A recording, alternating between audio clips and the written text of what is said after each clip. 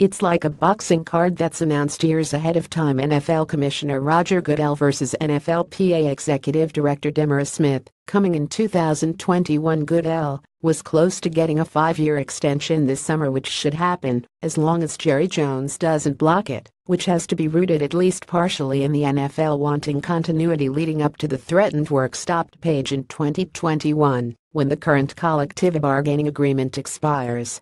Smith will be there as well into 2021, as his new terms was unanimously approved by the NFLPA Selection Committee. Watch on Yahoo! Ravens vs Jaguars live from London September 24. Smith has seen many people threaten to take his post, but he keeps lasting in his job.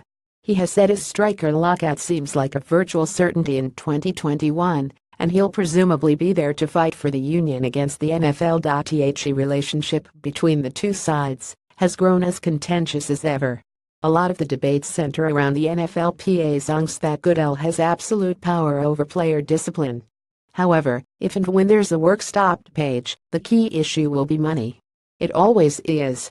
The NFLPA didn't win too many battles in the last work stoppage, but perhaps in a few years will fight harder for things like guaranteed contracts and the elimination of the franchise tag.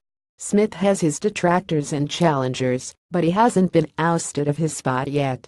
He'll be there another 4 years too. More NFL news from Yahoo! Frank Schwab is the editor of Shutdown Corner on Yahoo Sports. Have a tip? Email him at shutdown.corner@yahoo.com or follow him on Twitter. Follow @YahooSchwab.